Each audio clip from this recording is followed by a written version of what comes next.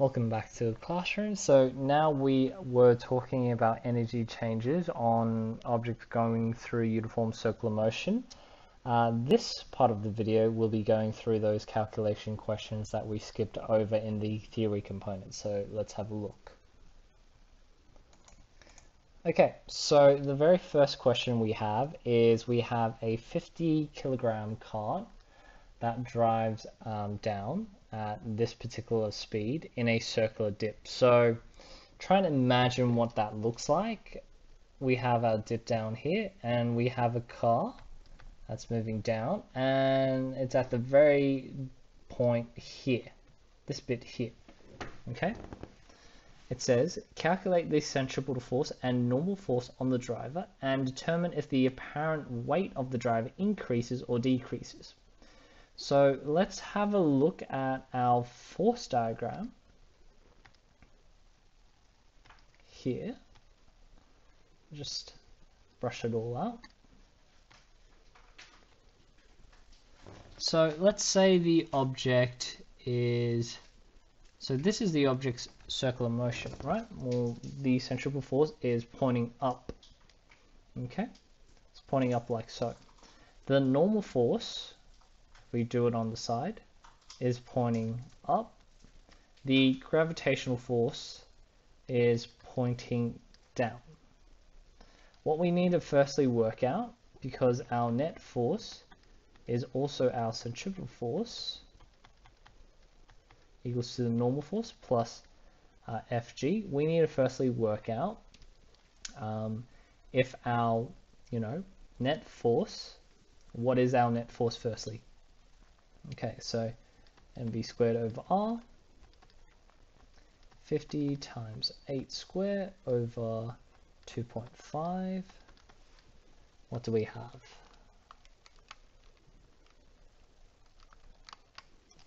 So 1,280 newtons equals to our gravitational force. So this is our centripetal force, right?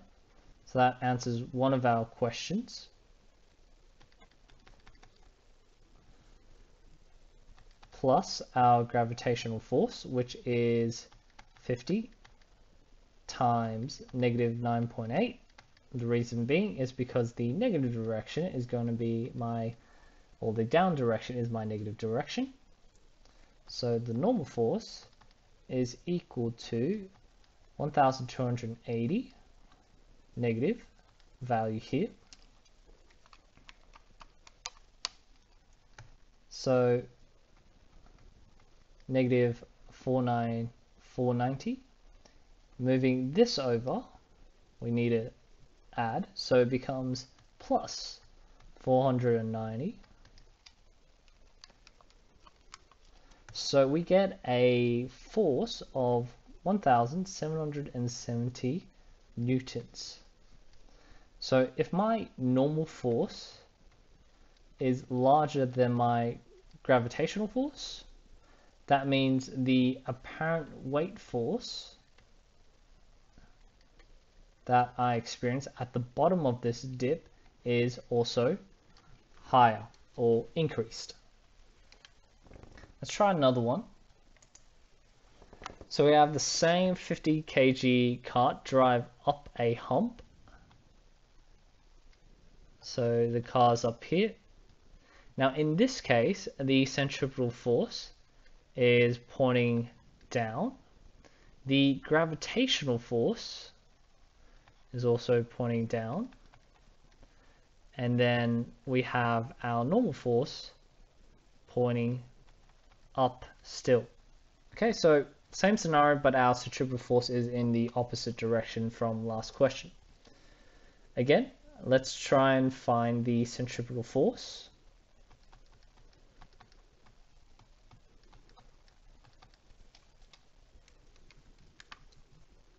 So 50 times 2 meters square, that. So I'll just show my working out.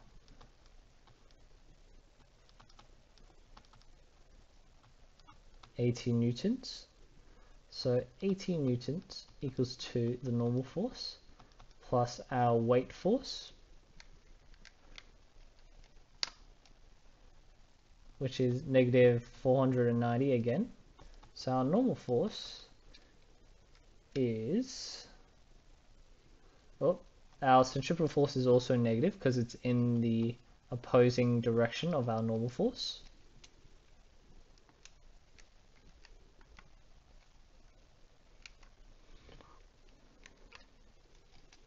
So our normal force is 410 newtons.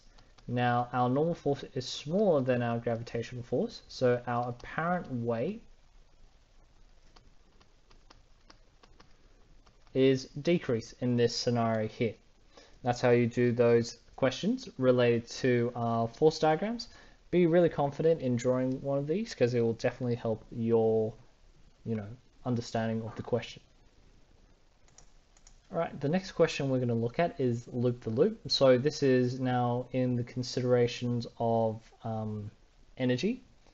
Okay, so I'm just going to swap to another page where I have more space to write. We have a toy car of 150 grams released from rest. So we know from that the initial velocity is 0. From a height of 1 meter, so that's the original height, with a vertical loop of radius 20 centimeters here. Okay. What I want to show you firstly, let's just say, for example, our car is now here later on. We can talk about this later on here, so I'll just leave that there. Let's go through the calculations. So it says calculate the speed of the car as it reaches the bottom of the loop at y. What we know is, and we can do our little calculations. So we know that the kinetic energy, initial potential energy initial equals to kinetic energy final plus potential energy final. We know in this situation, kinetic energy is going to be 0 because that's stated at the top here.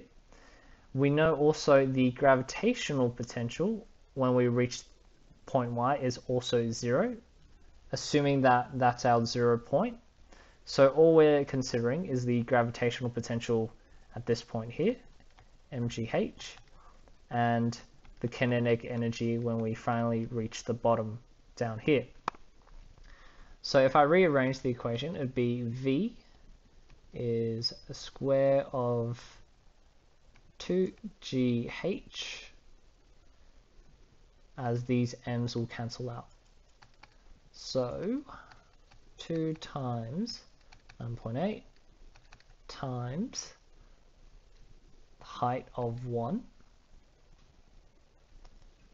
So let's have a look what velocity we get at the end there. We get a velocity of approximately 4.43 meters per second when we reach this point at y. Okay. Calculate the normal reaction force from the track at point y. Now this is where you need to try and interpret drawing the vector diagrams. So at point y here, the centripetal force is going up, gravitational force is coming down, and our normal force is going up like so. Okay.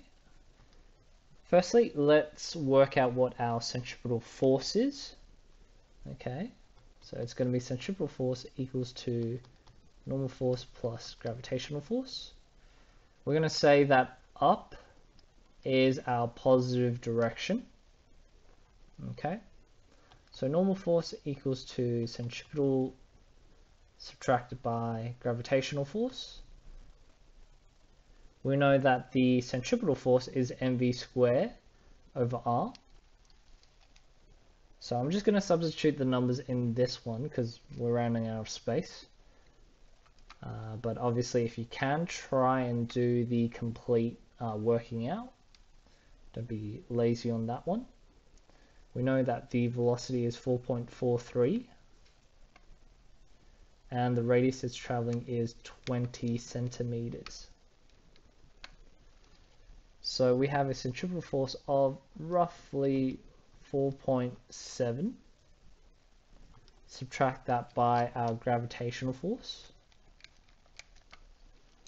which is 1.47. And so the normal force is approximately 13.23 newtons. Okay, so that's our normal force. What's the speed of the car when it reaches Z? Okay, so this one's slightly different now. And let's have a look. So when we're at point Z, we're no longer at a height of 0.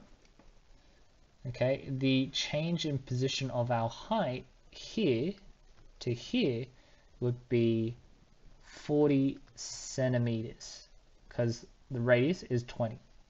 Okay, so we will have some kind of potential energy when we are at point Z.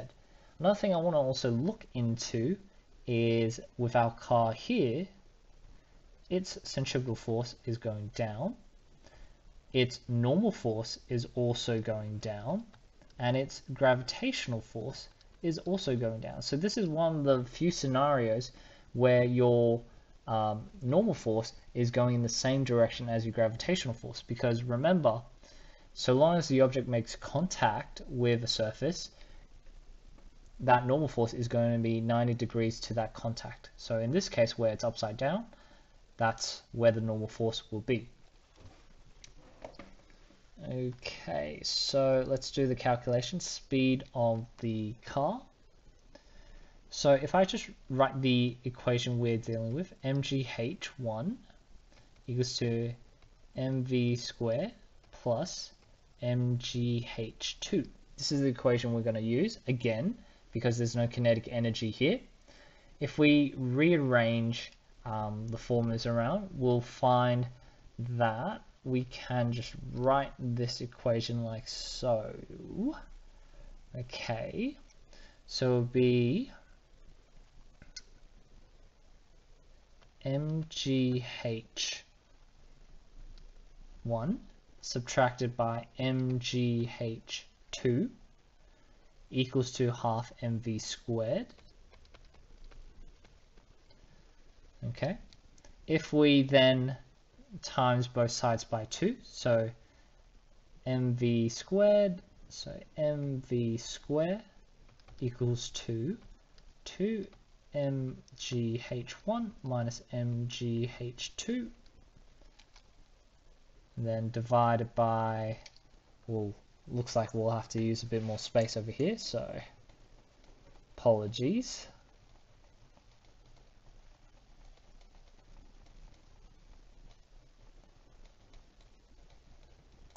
Okay, so mv squared equals to 2. We can also move this m out because it's the same mass. We can move it out of the bracket.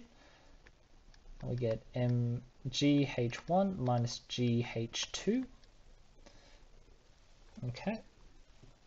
We could even move the g out because it's the same acceleration due to gravity. But the reason why I'm doing this is so when I divide this m, I can cancel this m out.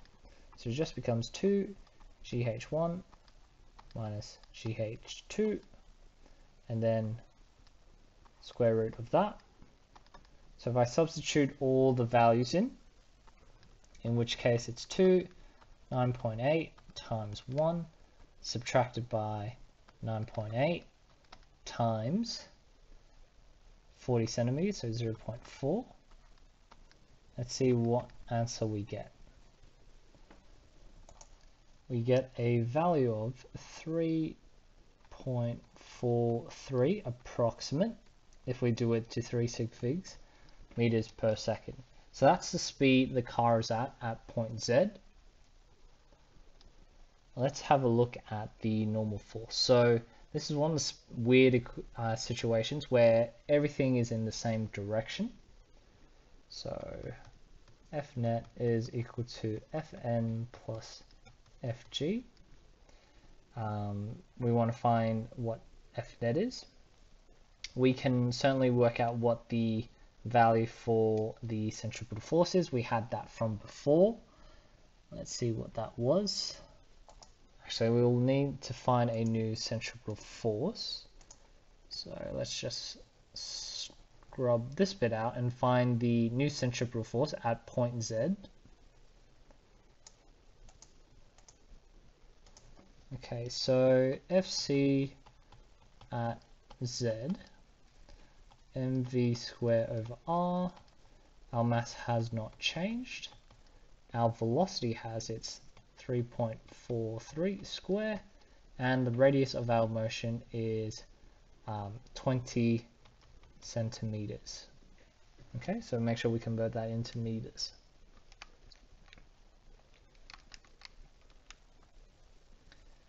Okay, so our centripetal force is approximately 8.82 newtons. So our normal force is our net force subtracted by our gravitational force. 8.82 subtracted by our gravitational force, which is 1.47.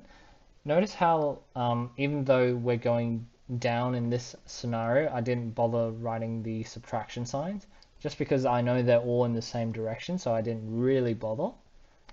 We get a value of 7.35 newtons, but just so we demonstrate to people where, you know, the normal force is, we're going to do a downwards arrow to demonstrate it's going down.